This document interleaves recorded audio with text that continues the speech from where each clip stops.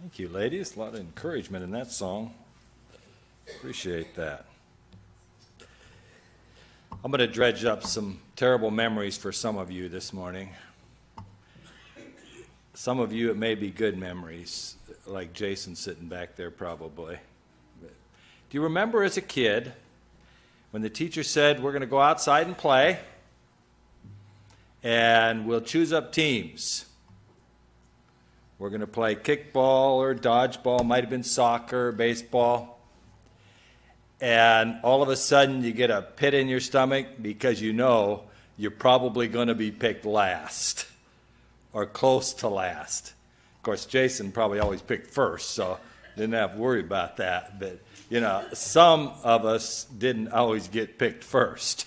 And you think about that, and there's no worse feeling than getting chosen last.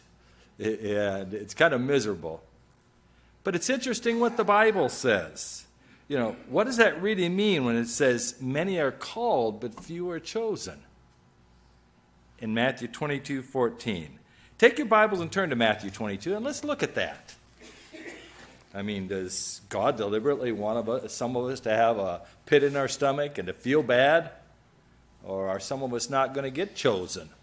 What does this really mean? I think there's a lot here that we really need to think about as we look at this passage in Matthew chapter 22. And I'm going to look at verses 1 through 14. Now, I just want to read through it quickly so you get it in its context and what it's really trying to say here. It says, And Jesus answered and spake unto them again by parables and said, The kingdom of heaven is like unto a certain king, which made a marriage for his son, and sent forth his servants to call them that were bidden to their wedding, and they would not come. Again he sent forth other servants, saying, Tell them which are bidden, Behold, I have prepared my dinner. My oxen and my fatlings are killed, and all things are ready. Come unto the marriage. But they made light of it, and went their ways, one to his farm, another to the merchandise. And the remnant took his servants, and entreated them spitefully, and slew them. But when the king heard thereof, he was wroth. And he sent forth his armies, and destroyed those murderers, and burned up their cities. Then saith he to his servants, The wedding is ready, but they which were bidden were not worthy. Go ye therefore into the highways, and as many as ye shall find, bid to the marriage. So those servants went out into the highways, and they gathered together all as many as they found, both bad and good. And the wedding was furnished with guests. And when the king came in to see the guests, he saw there a man which had not on a wedding garment. And he saith unto him, Friend, how comest thou in hither not having a wedding garment? And he was speechless. Then said the king to the servants, Bind him hand and foot, take him away, cast him into outer darkness. There shall be weeping and gnashing of teeth. For many are called, but few are chosen. So we see in Matthew 22 here, Jesus is talking about a wedding feast. But unlike most weddings, this one involves the king himself. So we know it's a very important wedding, and it's the king's son that is getting married. And as we look at the plot of this story, we have some cold, obnoxious invitees. You have a murder involved. You have destruction of people involved. You have homeless people. And you have everyday citizens as guests. Now, when we look at this story, it comes on the heels of two other parables. And all three parables are directed towards the Jewish leaders, the scribes and the Pharisees and the religious leaders of the day. But it's also directed at each of us. It comes in the context of the last week of Jesus' life and his death, burial, and resurrection. Probably in the middle of the week, about Wednesday. And by this time, the chief priests and the leaders of Judaism are really upset with Jesus. He's starting to take their people away.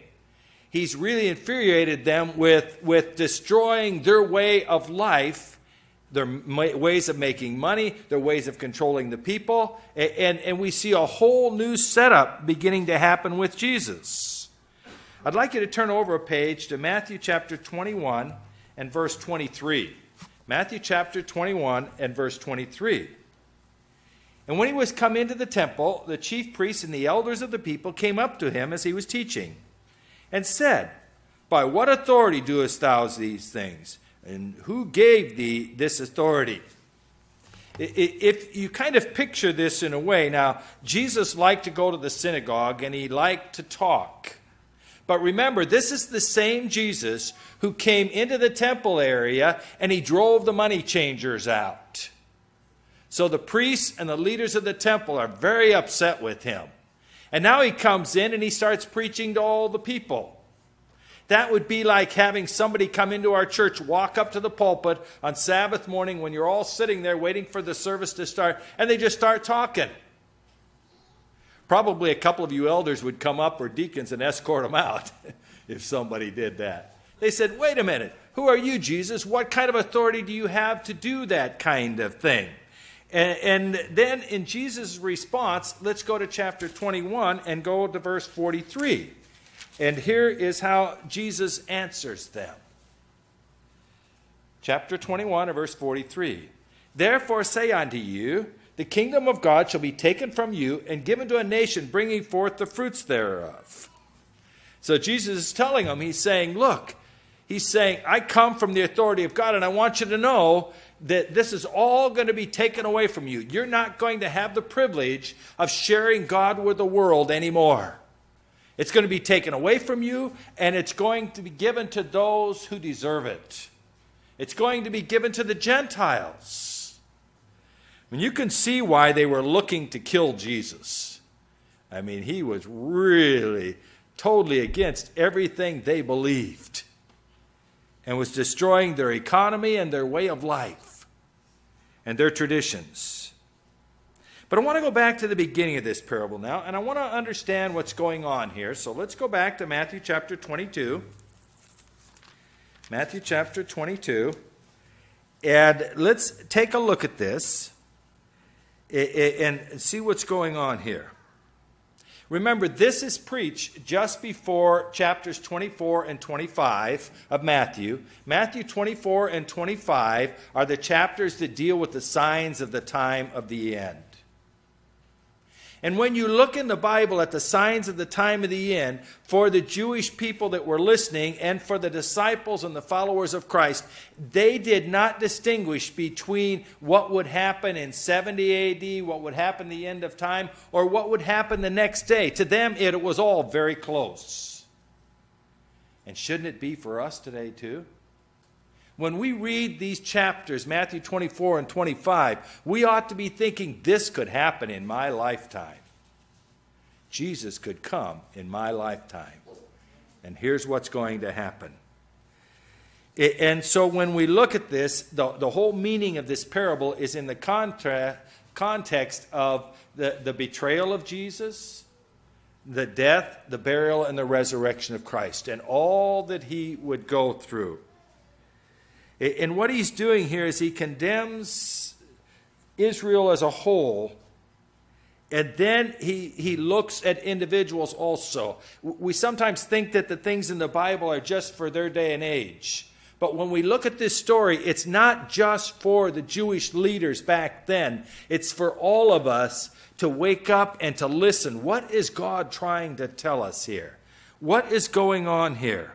And really the bottom line is, as we look at all of this, the bottom line is, while Jesus is condemning the Jewish leadership, he's also giving them an invitation for eternal life. And that's what he's giving each of us, an invitation for eternal life. And he just wants to wake us up, to remind us that he is coming back very soon, that he has died for us, that he rose again so that we might have eternal life.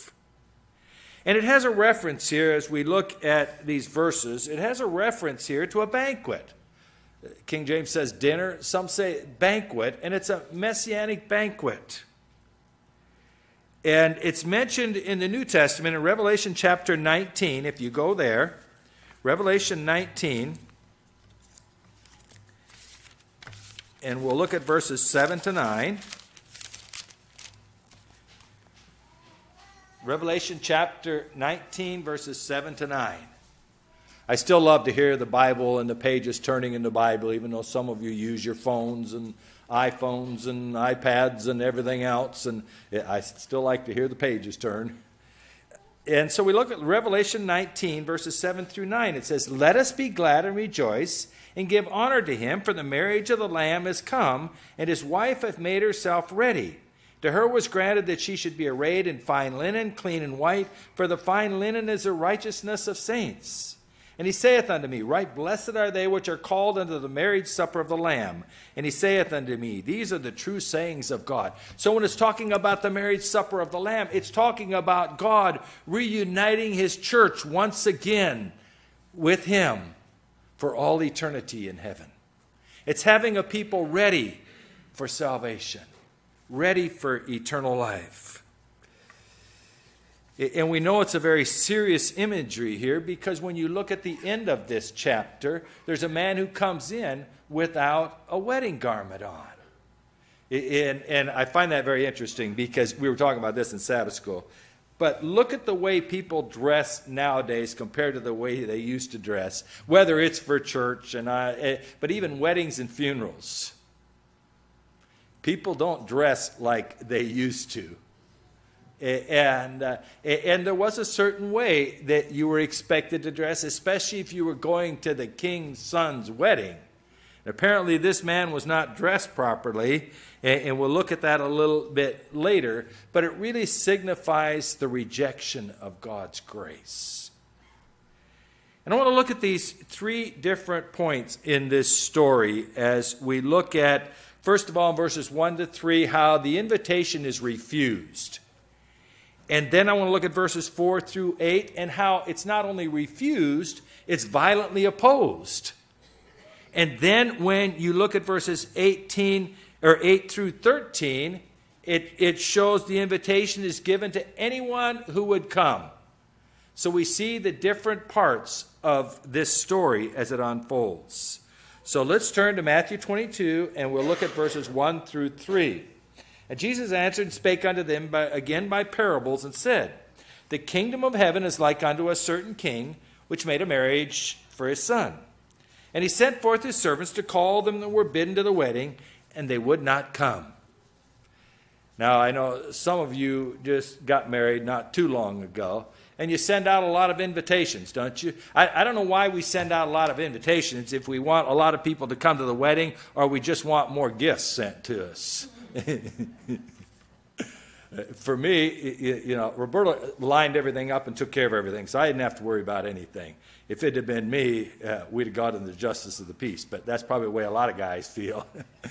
But the ladies really want to make a big deal out of it, and they send out as many invitations as they can, not for the gifts, but they want their friends to be there, to celebrate with them, to enjoy that time together. And they're all bubbly and enthusiastic and just ready for the wedding. And as guys, we just kind of go along with it, and we're terrified. And so we look at this story, and the people are invited to the wedding banquet of the Son. And as we look at it in the meaning of it, it's the Father inviting the Son of God. It's an invitation to witness the wedding of Jesus to his church. And so here we see the real meaning of this parable. It's really an extended simile as you look at this story. The parable says that a king gives a wedding banquet for his son. And as we know, as I mentioned, it's the story of God the Father uniting his Son with the church. It's the end of the world. It's Jesus coming back again and inviting us. And of course, as we look in the Bible, there are many references to weddings as the King and the Messiah, Jesus coming back. There are many references to the bridegroom and to the bride. And in the Old Testament, we see the same thing. I think it's very fascinating because what it's telling us is that God extends the invitation to all of us, wants all of us to come to the wedding. But he's also talking to these Jewish leaders, these ones who reject Jesus, who reject his message and don't want to have anything to do with it. And yet they still get the invitation. It reminds me of Hosea in the Bible. To me, sometimes God uses illustrations I don't quite understand. This is one of them. God goes to Hosea the prophet, and sometimes I think, wouldn't it be kind of cool to be a prophet? Be like Daniel, be second in charge of the kingdom, or Joseph, or like Elijah or Elisha, and bring people back to life again. And I think, well, wait a minute. Daniel was in the lion's den, and many of the prophets were killed for their faith. And we look at this story, and Hosea is a fascinating illustration. Hosea is a prophet of God, and God goes to Hosea, and he says, I want you to marry Gomer. Now, first of all, I don't know if I'd want a wife whose name was Gomer. And then he says, and by the way, she's an active prostitute. And I want you to marry her, and when you marry her, remember, she gets to keep being a prostitute. And she's going to keep practicing as a prostitute. And then she's going to leave you, and she's going to go back to doing that full time. But the story doesn't end there. God tells Hosea, what I want you to do is I want you to go back and get her again. And bring her out of that life again. God uses some strange illustrations, doesn't he? I don't understand always why God does what he does. But in that illustration and in this illustration, what God is trying to say is that he never gives up on his people. Even those who sometimes refuse to listen, even those who walk away from God, God never gives up on them, and he's going to do anything he can to reach them. And he's the same way with you and I, isn't he? I mean, if God gave up on us the first time we ever messed up, we'd be in big trouble, wouldn't we? But he never gives up on us. He keeps trying to reach us, to touch us. And so here, as in Revelation 19, we have this invitation to come to the marriage supper of the Lamb. The guest list is drawn up. And when the invitations are sent out, the guests refuse to come. And they persistently refuse, it says in the Greek. Not just, no thank you, I can't be there, but they're very vocal about why they refuse and that they refuse. Very opposed. We can liken this whole story also to reaching out to evangelism and personal ministries as we try and share the gospel with the world. We're going to meet people that refuse to have anything to do with the gospel, that don't want to listen. And there will be some that will be totally opposed to it and violently opposed to it, as we see in this story. And in this story, it's the Israelites who are the special guests. They're supposed to be accepting and expecting the Messiah to come. And they refuse. Think about if you had an invitation to attend a king or the President of the United States family wedding. Even if you didn't believe in their politics, I'd go. Just think of the opportunities to see people you might not see otherwise, and all the pomp and circumstance that would go with it. I mean, that would be quite an invitation, to receive an invitation like that. And you could be saying to yourself, I don't even know this guy. I don't even know his family. Why would I get an invitation? And there are some people that when you present the gospel to them, they say, well, who's this Jesus? What's this Bible all about? I'm not sure. And they may question it. Matthew 23 tells us, Jesus says, "O Jerusalem, Jerusalem, you who kill the prophets and stone those who sent to you, how often I have longed to gather your children together as hens gather her chicks under her wings, but you were not willing." The invitation goes out, and they refuse the invitation. And there were several reasons they could have refused it, but the basic reason they refused the invitation is because they don't accept Jesus Christ as the Messiah. They won't accept him as their personal Savior. They won't accept that he loves them and that he has the power to die and live again that they might have eternal life. And they reject him. And really, by refusing an offer of grace, they refused to share in the banquet that went along with the wedding ceremony. And not only did they refuse, they continued to refuse. And then the second point in verses 4 to 6, again he sent forth other servants, saying, "Tell them which are bidden, behold, I have prepared my dinner, my oxen and my fattening are killed, and all things are ready. Come unto the marriage." But they made light of it and went in their ways, one to his farm, another to his merchandise. And the remnant took his servants and entreated them spitefully and slew them. It's hard for us to picture this because we all send out invitations at a wedding, and we know there are a certain number of people that aren't going to come. And some might not even respond. But certainly none would respond in this violent a manner. When you look at this story. Now for us, fortunately, we know the end from the beginning. And we know what the Jewish leaders were going to do to Jesus. But remember, the Jewish leaders and the people of the day, they don't know that. They don't know how this is going to play out. They don't see it. And of course, we know that wedding feasts in those days went on for days. And the king has everything ready. The calf has been fatted and killed and fattened up and ready for the feast and everything else that would be there. If nothing else, it would be interesting to go to a king or the president or somebody's wedding feast just to see what they'd serve and what it would be like. And some of the best chefs in the world. It would be good. I mean, it would be interesting. And so the king himself extends this invitation. And it's supposed to be a time of celebration. It's supposed to be a happy time. It's supposed to be a time when everybody is laughing and enjoying themselves, and it's a blessing to be there. And you just want to wish the couple well as they start their life together.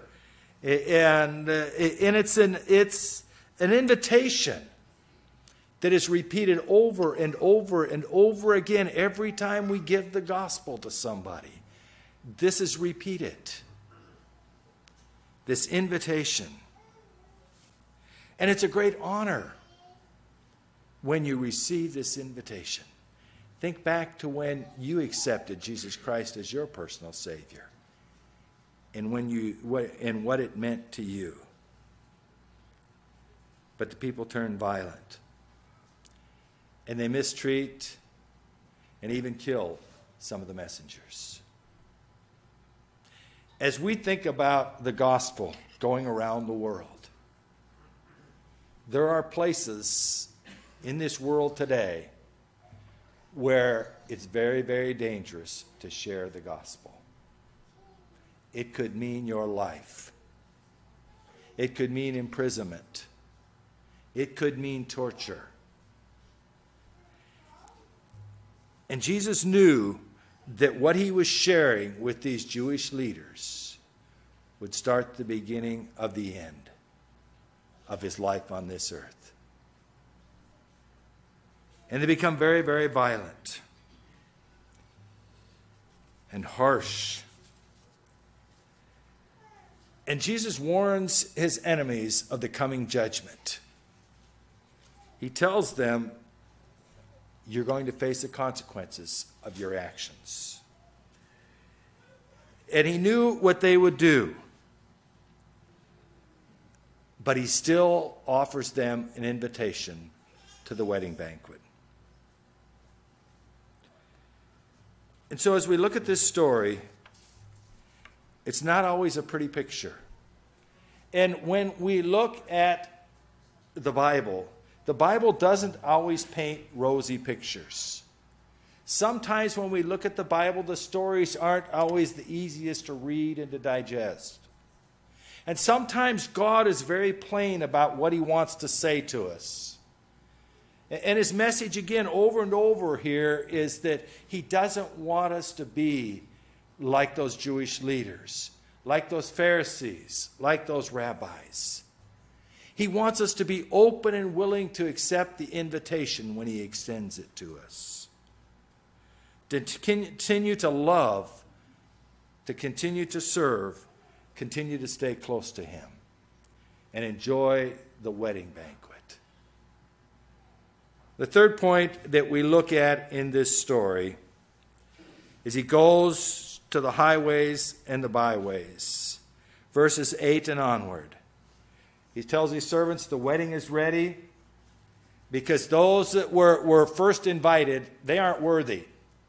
The invitation is taken away from them. They no longer have a right to come. And so he tells them, go into the highways.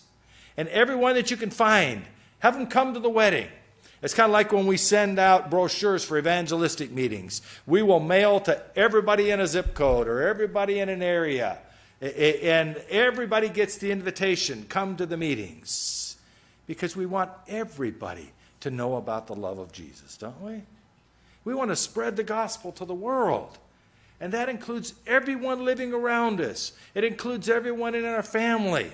It includes everyone. And this is what's happening. And they go out. And they found both bad and good. And so the wedding was furnished with guests. And when the king came in to see the guests, he finds this guy there without a wedding garment on.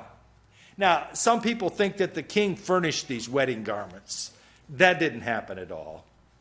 What happened is everybody came dressed for a wedding like you would or like you used to. Everybody would come dressed up, the men in their suit and ties and the ladies in their fancy dresses and dressed to the nines, looking great.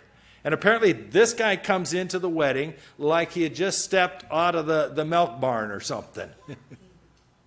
He wasn't ready for a wedding. Now, in all fairness, I got to talk about my father-in-law. My father-in-law was a farmer and a rancher. And I don't know if he might have been, was he in a suit at his wedding? I don't remember.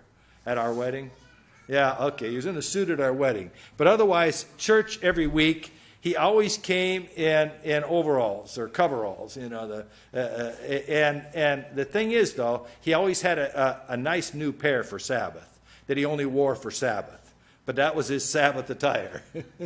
And he would come that way. So for him, that was an acceptable wedding dress because it was a rural area in Nebraska, and a lot of people that's the way they dressed on the farm, and they would always wear their nicest and their best overalls or coveralls. They'd come to church that way, and that's the way he did.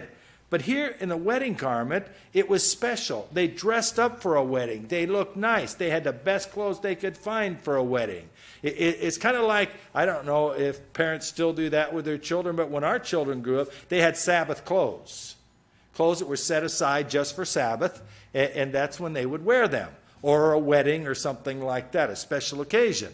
And you didn't wear them during the week like that. You kept them nice and clean and ready to go. And so this is what's happening. And this guy comes in without anything. And so they invite all of these people. And it's interesting because it says they went out to the highways. These were not the religious leaders of the day. These were not the learned, educated people of society. These were the everyday, common, hardworking people of society, and nothing against the educated or anything else. But what we're saying is the Pharisees and the religious leaders no longer get the invitation because they had rejected it. And sometimes, and by today's standards even, I'm a very highly educated person. I have my master's and just my dissertation left on my doctorate. But sometimes, the more education you receive, the less likely you are to depend upon God. and to turn to God. Because you're so used to figuring it out for yourself out of books and out of what your professors say. And so even if you have a great deal of education, and many of you do, and that's what I appreciate about it. I think of Dr. Imler over here, and he's got a great education, but he hasn't let it go to his head. He has realized that even in spite of all that education, he needs Jesus, and he can't be saved without Jesus. But a lot of people don't think that way. They think they're fine, and they don't need anything, and they don't need Jesus. They don't come to the wedding. They turn down the invitation. And so it goes out to the highways and to those people that feel like they need something in their life, and they accept the invitation and they come to the wedding. And so when we look at this story, we look at what's happening here, and when we look at this man that doesn't come with a wedding garment on, what he's really saying is, I just want to come for the benefits of this wedding. I just want a good meal to eat. I don't care about the wedding. I don't care about what's going on. I don't care about the king. I don't care about his son. I'm going to do whatever I want. And I'm going to do it my way. We need to be careful as Christians that sometimes we don't get so caught up with the way we live our lives that we forget to live our lives the way God wants us to live them. Because there could be a big difference. We need to stop and think from time to time about our walk with God and where we are in that walk with God. We need to make sure that when we come to Christ, we come with the proper attire on. By that I mean make sure we come with the proper frame of mind, ready to accept Jesus and ready for him to come into our lives.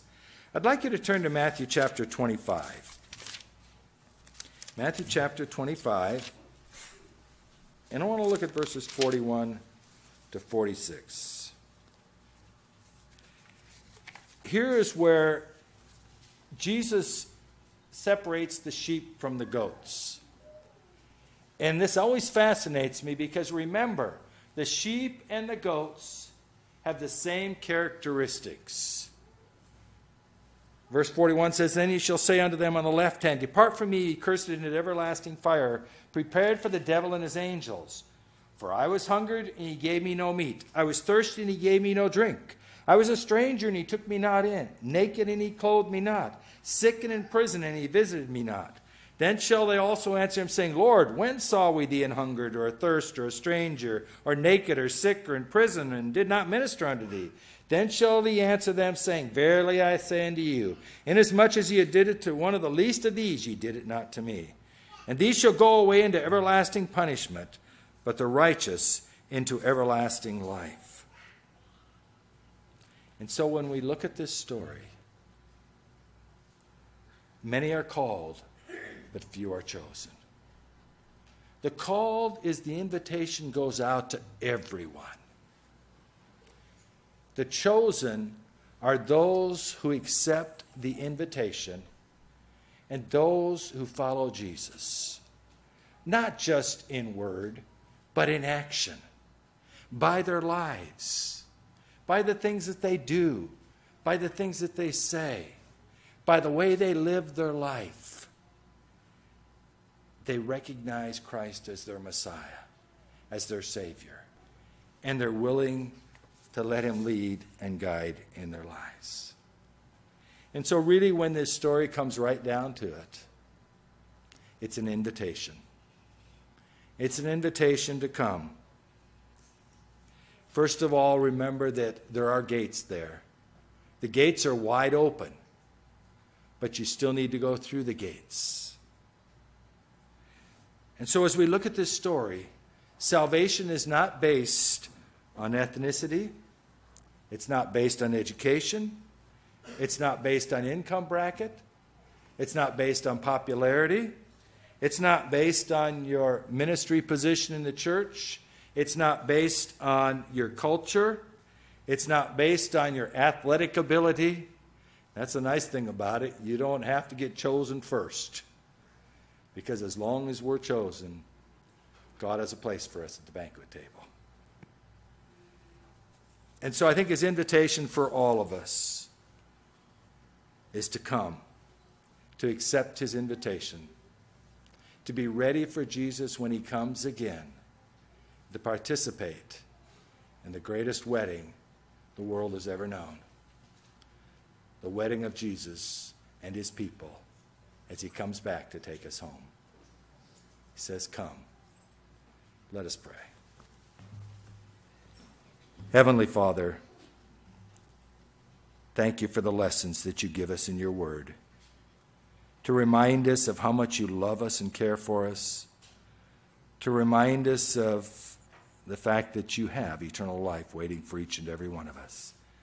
And Father, I would pray that with everyone here today, that they would accept the invitation so that they can be one of the chosen, ready for Jesus when he comes. Bless us, Father, and keep us close to you, for we ask it in Jesus' name. Amen. Would you take your hymnals out, and we're going to turn to our closing hymn, number 358, Far and Near the Fields Are Teeming.